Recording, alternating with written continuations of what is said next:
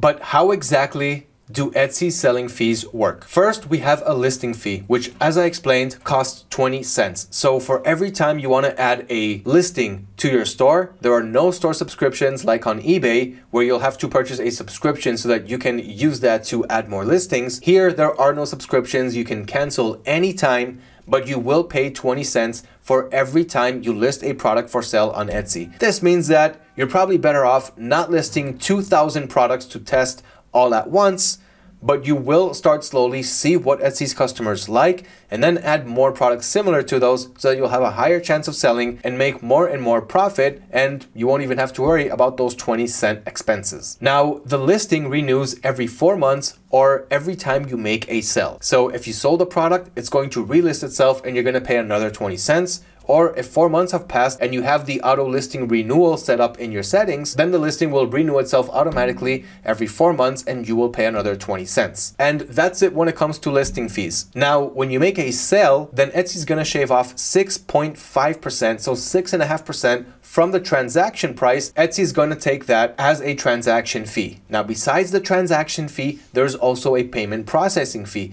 because Etsy is also gonna help you with the payments. There's an Etsy payment solution. I'm going to talk about that soon. And in any case, depending on where you live around the world, that's usually going to come around 3 to 4.5% in addition to the 6.5%, plus another about fixed 30 cents off of the transaction fee. So your fees total to around 10 to 11% from the transaction price, plus another 30 cents. And of course, you have to take more fees on top of that, like when you're purchasing the product from your supplier, and let's say the product costs $20, you're probably gonna also pay sales tax to that supplier. So it's gonna be $20 plus another about 10% on that, plus your 6.5 plus 3.5% from the transaction fee, and that added 30 cents. So if you ask me, I would make my break even on Etsy around 15% or 20%, because we also want to account for the tax that we're going to pay our suppliers.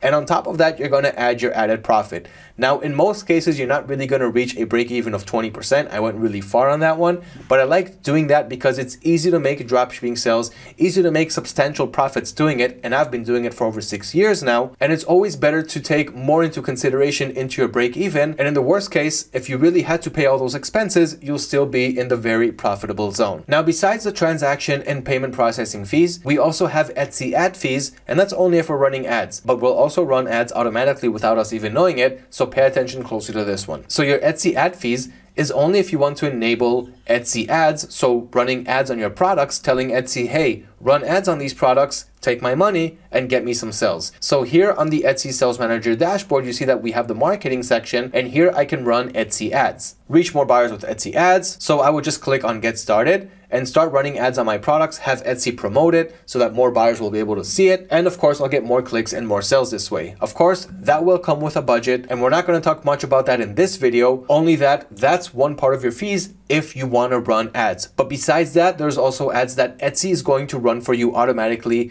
even if you didn't know it. And that's why watching this video is going to be so valuable to you. There's this thing called offsite ad fees. So Etsy will advertise your listings on places outside of Etsy, like search engines like Google and Bing. And when a customer makes a purchase by clicking on one of those offsite ads, an additional fee of 15% will apply to your transaction fees. Now, this happens automatically to all sellers on Etsy who sold over $10,000 in revenue in sales in the last year. So if any time in the past 365 days you made over $10,000 in Etsy sales, and you will, you're going to automatically enroll in Etsy's offsite ads. Now, you can always opt out of it. So all you have to do is reach out to Etsy's customer service, let them know that you would like to opt out of offsite ads, and they will do so for you. But that's a little thing that Etsy does that most people don't actually know about it, and then they end up paying 15% plus 6.5% plus 4.5%, and many who have a low profit margin end up seeing no profits at all from those sales that came from offsite ads. So take that into consideration after you pass $10,000 in sales